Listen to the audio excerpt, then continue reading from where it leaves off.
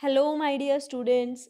I believe you all are fit and fine and enjoying studies from your home during this period of lockdown. And I believe that you all are getting whatever is taught to you.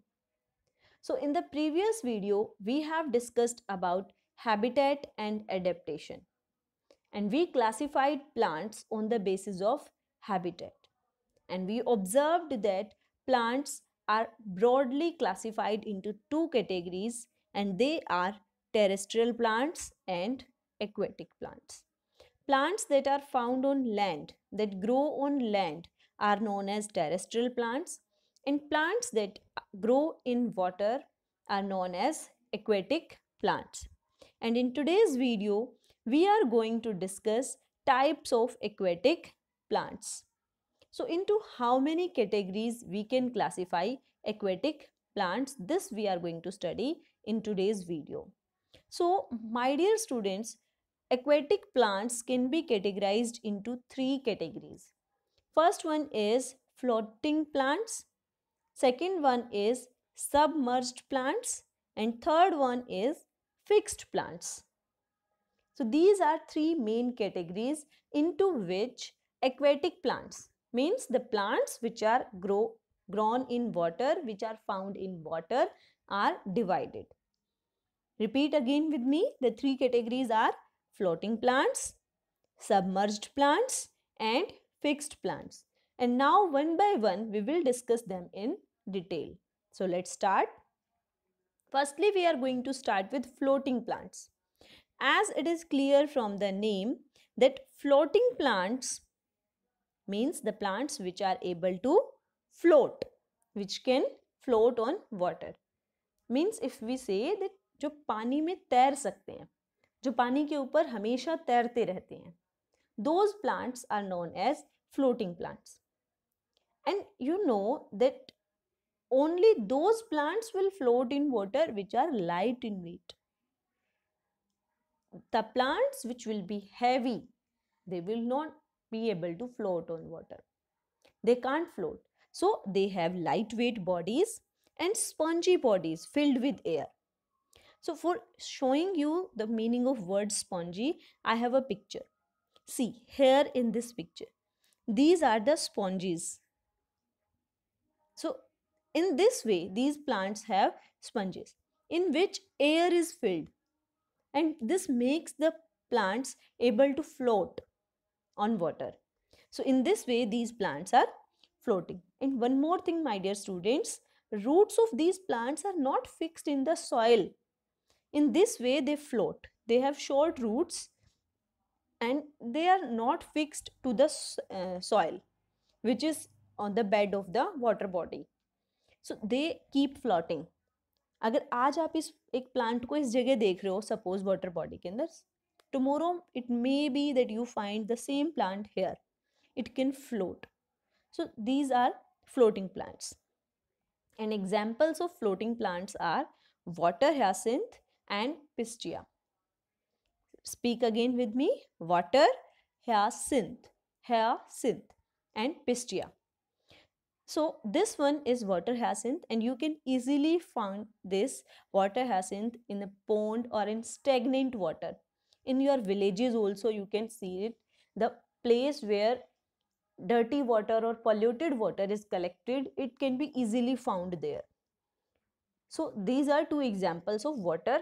These are two examples, water hyacinth and pistia, which are floating plants. I hope floating plants are clear to you. And next point is fixed plants. So fixed plants, from the name it is clear that roots are fixed. They have fixed roots. Suppose this is the level of the water and this is the plant. So this is the water bed. So the roots of this plant will be fixed in the bed.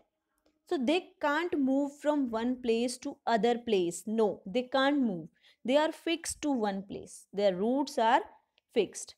Second thing, they have broad and flat leaves to get enough air and sunlight for making its food. See, for example, this one. So they have broad and flat leaves. See, like this. So these leaves easily float on the surface of the water, but the roots are fixed in the soil under the water. They can't move from one place to other place. No, they can't move like this, but their leaves are flat and broad, and they float on the surface of the water so that they can easily get sunlight. And as you can see, they are green in color, so they have chlorophyll present in them, and they can easily prepare their food. They can get sunlight also, they can get carbon dioxide from the air also as well. So in this way, these plants are able to make their own food.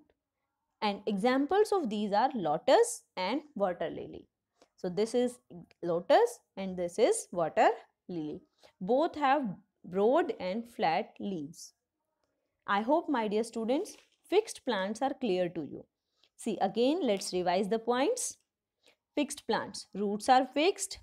They have broad and flat leaves to get enough air and sunlight for making food. And examples are lotus and water lily. Let's move on next. Last category of the plants is aquatic plants, is submerged plants. Submerged means they are underwater. What is the meaning of submerged? Underwater means पानी के नीचे. So it means they are completely submerged in the water. वो पानी में पूरी तरह से डूबे हुए होते हैं. Suppose this is the level of water. So these plants will be found here. They are completely underwater. So this is first thing which you have to understand. So these plants are true aquatic plants because they are totally inside water. पूरी तरह से ये पानी के अंदर होते हैं. That's why they are known as true aquatic plants. And they breathe underwater through their body surface. They have ribbon-like leaves like this. They do not have broad and flat leaves. They have ribbon-like leaves. Okay?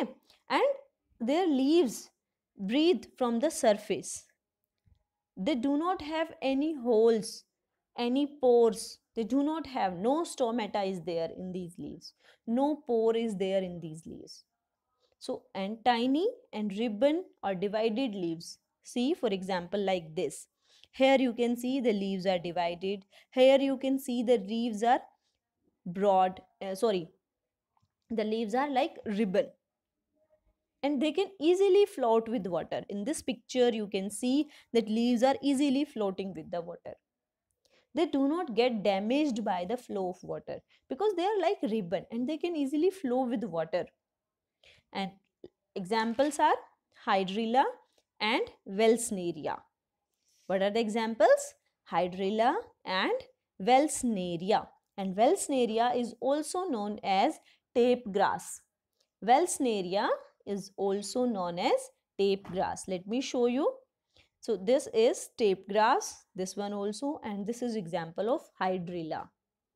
I hope, my dear students, all the three categories of plants are of aquatic plants are clear to you. And now it's time for you to read the topic. I will give you one page, one PDF attached with this video. I will provide you in your groups. Read the topic, same topic from there, and understand it completely. Watch the video again and again till you understand it completely. So till then, thank you. Stay home and stay safe.